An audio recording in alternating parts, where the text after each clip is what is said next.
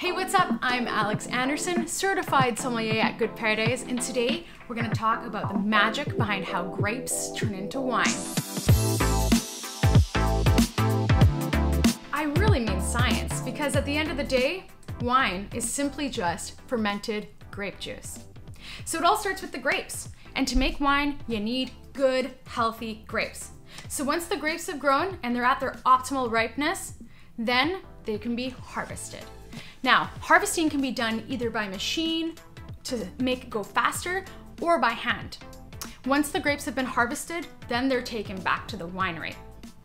Now, this happens at opposite times of the year, depending on if you're in the northern hemisphere or the southern hemisphere, because it always happens in autumn, which for us wine lovers works out pretty well because it means that there's always new wines that are being grown, made, produced, and sent to the market for us to enjoy. 12 months of the year. So once the grapes arrive at the winery, next it's time to crush and press. Now this whole point of crushing and pressing is to get grape juice out of those little berries. So crushing comes first. And what crushing does is it's just a nice light pressure put onto the grapes to just slightly open them up a bit and release some of that juice. Once that juice comes out, it can start to interact with the grape skins, which provide tannin, aroma compounds, as well as grants access to yeast, which we'll talk about later, part of the fermentation. So the next thing you're gonna do is press. So I like to think of it like a French press. So think of this here. We've got coffee grounds in the bottom and kind of floating around everywhere, kind of the same way that grape juice would be after it was just crushed. So we want to separate that by pressing.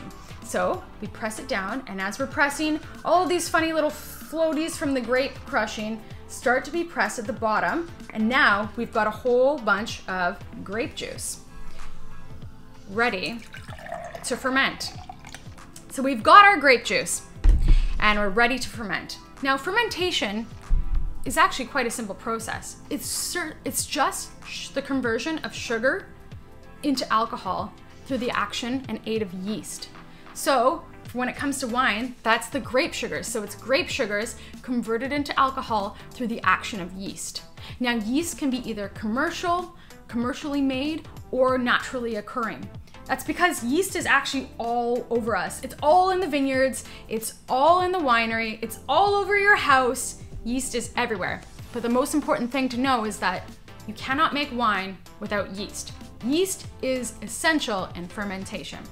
And it certainly doesn't get enough credit, does it, for how much we love wine. Okay, next, you've got wine. This is great. Fermented grape juice.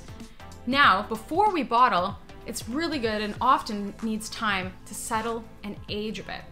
Now, aging can be done in oak, could be done in stainless steel, could be done in concrete egg, you name it. It could be done in any of these places.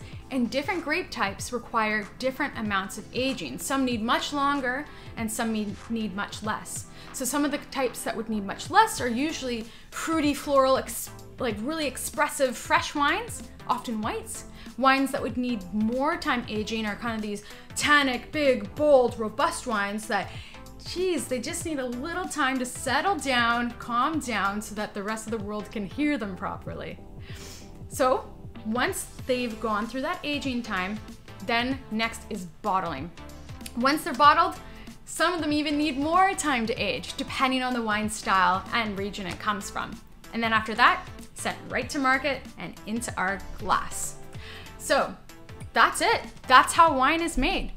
Now, if you want to keep learning more about wine and a ton more tips that we have to share, subscribe to our channel.